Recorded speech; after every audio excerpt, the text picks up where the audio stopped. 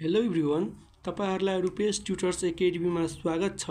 आज फेरि मैले सर्वे 1 को लेबलिङ भन्ने च्याप्टरबाट एउटा अझै नमेरिकल लिएर आएको छु, जुन नमेरिकल हाम्रो पोखरा युनिभर्सिटीको 2020 को फलमा सोधेको नमेरिकल हो। र त नमेरिकल सुरु गरौँ। The following consecutive reading were taken with a level and 4 meter staff on a continuously sloping ground at a common interval of 30 meter. र डाटा दिएको छ। सबभन्दा पहिला क्यूमा लियो र सबभन्दा पछि आरमा लिएको हो।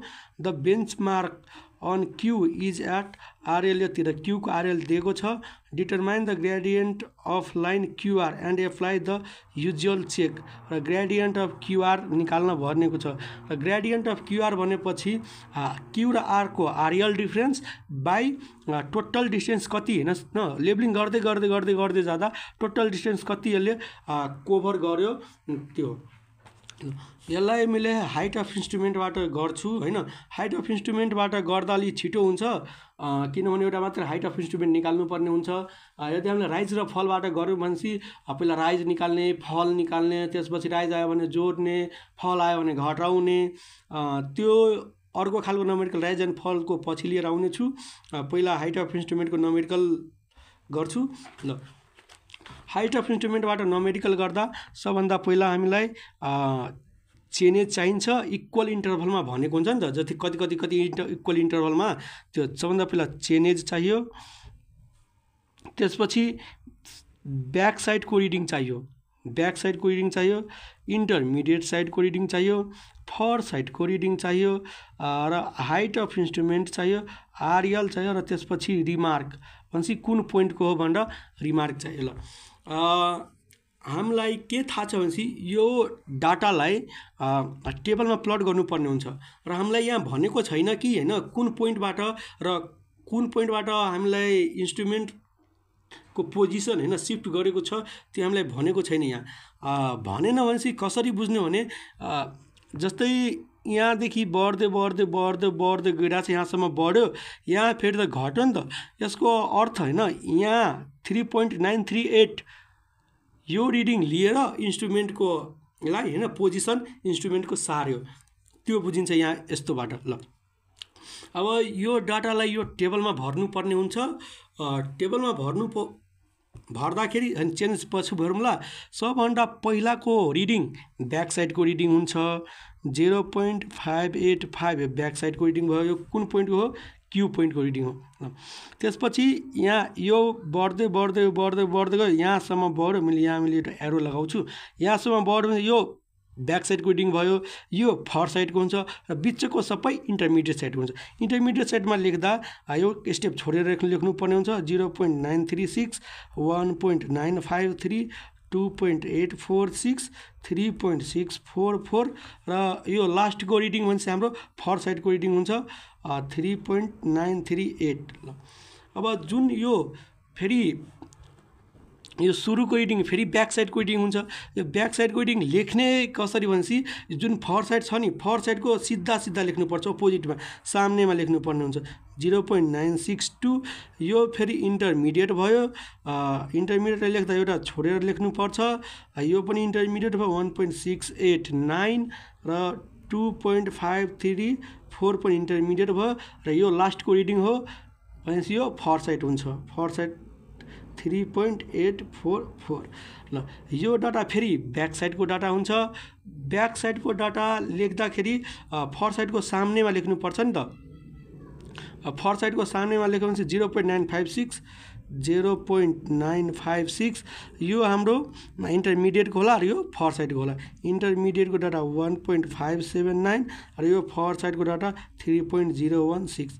यति भर्नुभयो भनेपछि अब हामीलाई आरएल दिएको छ, फर्स्ट पोइन्टकै आरएल दिएको छ। फर्स्ट पोइन्टको आरएल हाम्रो 1120.45 दिएको छ।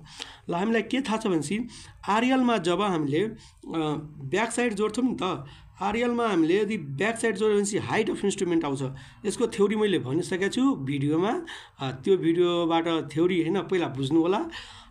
आरएलमा ब्याक साइड जोड्यो भनेपछि हाइट अफ इन्स्ट्रुमेन्ट आउँछ र height of इन्स्ट्रुमेन्टमा yeah intermediate side yeah for side घटायौँ भनेपछि इन्टरमिडिएट साइड छ भने इन्टरमिडिएट साइडको डाटा, फर साइड छ भने फर साइडको डाटा घटायौँ भने नयाँ आरएल आउँछ।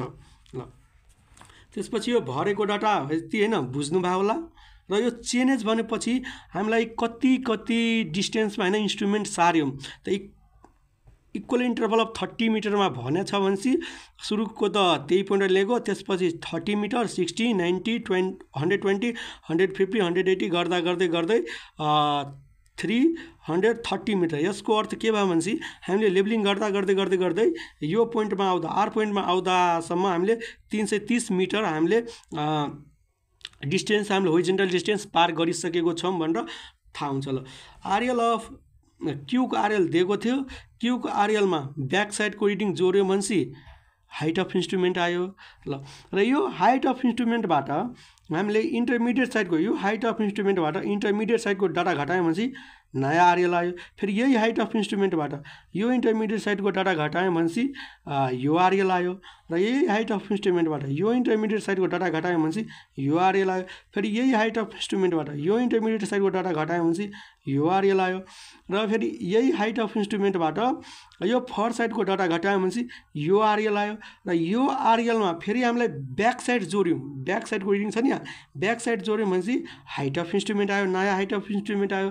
फेरि यो न्यू हाइट अफ इन्स्ट्रुमेन्टबाट इन्टरमिडिएट साइडको डाटा घटायौँ भनेपछि नयाँ आरएल आयो। फेरि यही हाइट अफ इन्स्ट्रुमेन्टबाट इन्टरमिडिएट साइडको डाटा घटायौँ भनेपछि नयाँ आरएल आयो। फेरि यही हाइट अफ इन्स्ट्रुमेन्टबाट इन्टरमिडिएट साइडको डाटा घटायौँ भनेपछि नयाँ आरएल आयो। फेरि यही हाइट अफ इन्स्ट्रुमेन्टबाट यो फर साइडको डाटा घटायौँ भनेपछि नयाँ आरएल आयो। फेरि यो नयाँ आरएलमा हामीले फेरि ब्याक साइडको डाटा जोड्यौँ भनेपछि नयाँ हाइट अफ इन्स्ट्रुमेन्ट आयो। यो नयाँ हाइट अफ इन्स्ट्रुमेन्टबाट यो इन्टरमिडिएट साइडको डाटा घटायौँ भनेपछि यो आरएल आयो र यही हाइट अफ इन्स्ट्रुमेन्टबाट यो डाटा घटायौँ भनेपछि यो आयो। यति बुझ्नु भएको होला। यदि बुझ्नु भएन भने एकपल्ट फेरि हेर्नु हैन, थ्योरी पनि मैले भनिसकेको छु। ल अब हामीलाई अर्थमेटिक चेकमा के भन्छ भनेपछि ब्याक साइडको डाटा जोडेर माइनस फर साइडको डाटा जोडेर घटायौँ भनेपछि RL of last point minus RL of first पोइन्टसँग बराबर हुन्छ। ब्याक साइडको डाटा जोड्दा 2.503 आयो, फर साइडको डाटा जोड्दा 10.798 आयो। ल त्यही छ 2.503 minus 10.798 is equal to RL of last point minus RL of first point, घटाउँदा यति आयो।